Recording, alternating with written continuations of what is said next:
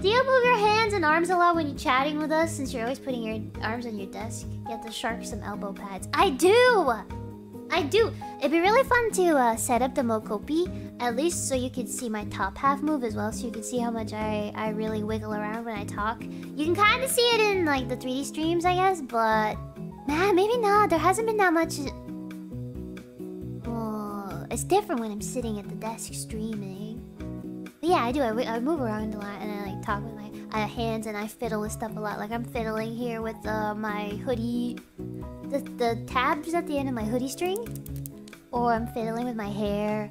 Or I have this like thing of mints next to my desk and I just randomly took one out. I don't plan on eating it, so I'm gonna put it back in. But I just took it out for no reason. Yeah, I fiddle a lot.